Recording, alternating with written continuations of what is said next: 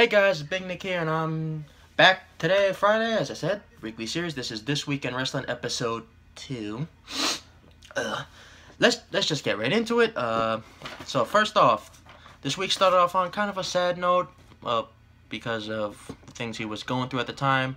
That is the passing of WWE Hall of Famer Jimmy Superfly Snuka. Rest in peace, Snuka. Passed away, I believe, in his 70s. I don't know how old. I remember. I remember he died because of he was battling stomach cancer. So, R.I.P. Snuka. WWE actually acknowledged it, which is kind of surprising because of the things he was going through. There was like no really that many mentions of him. He was kind of being Benoit and Hogan. Actually, even CM Punk did, where he didn't exist. But okay, other big news coming out of this week, of that same day of Monday, and that is Kurt Angle has been announced for the Hall of Fame. He will be going in on April Fool's Day. He'll be going in. Great thing happened. Kurt Angle finally going into the Hall of Fame. He's one of my favorites. Not top 10. He just misses by a couple spots, so he's like top 12. He's in the top 15 for me. Angle, one of my favorites in the ring. Sometimes on the mic, when he had his funny moments, and I love this run in TNA. Hopefully he gets one more match. Hopefully, I don't think it's gonna happen because as we all know, Vince is afraid he's gonna die. He takes a big bump. Like maybe if he gets hit with a superplex, Angle his heart will give out. It's Vince McMahon. Okay, next up on this week is from SmackDown, and that is Mickie James made her return, kind of in an obvious way, but so what? It happened on SmackDown, and SmackDown's better than Raw, so what? So yes, Mickie James is back. She helped Alexa beat Becky Lynch. She was La Luchadora, which we all know is Deonna Purrazzo, but she's not currently working for Impact Wrestling, not TNA, because according to Anthem Sports, TNA no longer exists. The TNA brand is gone. It's just going to be Impact Wrestling. So what do you guys think about that? Kind of stupid, because usually wrestling companies are always known by those three letters, except New Japan, because, well, that's New Japan and Lucha Underground. But yeah, they're phasing the name out, so Next up, also on this list, also happened Sunday, the UK tournament. I didn't watch it because I had family over this weekend, so I couldn't watch it.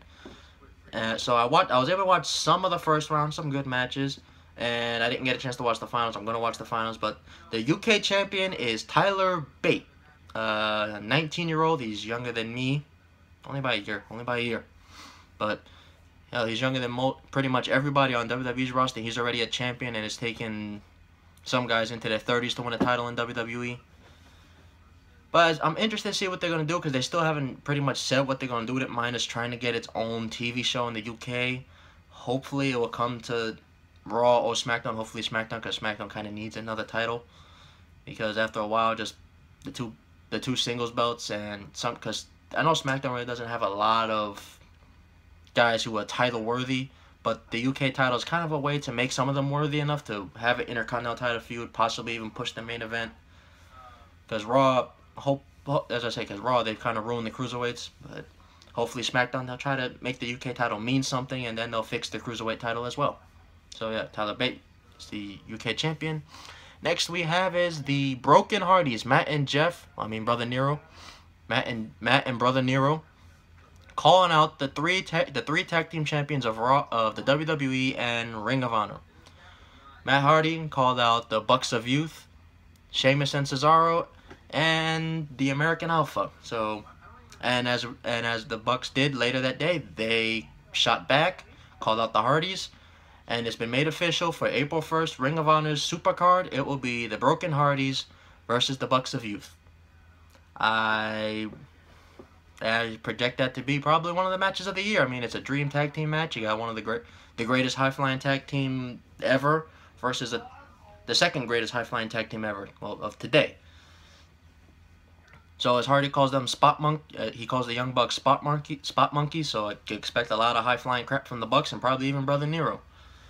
So yeah, I'm really looking forward to that. I'm probably not going to be able to watch it, but hopefully it's going to be great and I can find it online and watch it.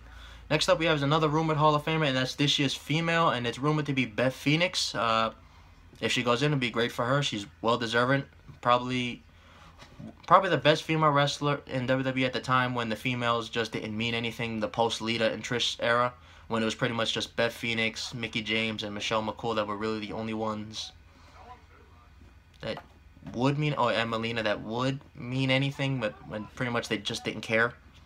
The post-Lita and Trish era was like 2007? Yeah, 7, because Lita and Trish retired in 06, yeah. Another thing is that Michael Cole, there's a rumor going around that Cole kind of wants to leave TV and go back and go into more of a backstage role. I mean, he's been praised for his work on the UK tournament, and then was criticized yet again for his work on Raw. So, what do you guys think? Do you think you want to see Cole leave? Because then who would replace Cole? Would they take Tom Phillips off of SmackDown and put him on Raw and get that 4-man commentary team out the way, and then fire Otunga, and then just leave it Bradshaw and Morrow, and then put him on Raw to go back with Graves? Because I love him. I love Tom Phillips and Corey Graves on NXT. They do a great job, and then you have Sexton, so then you can just slowly get him out of the way. So yeah, what do you think? Will it be Tom Phillips, or will it be someone new? Like maybe someone they've signed recently, or someone else they're bringing up the, was it commentary ladder? I don't know. And finally, the biggest news, there's rumor going around that Kenny Omega has said he is a free agent.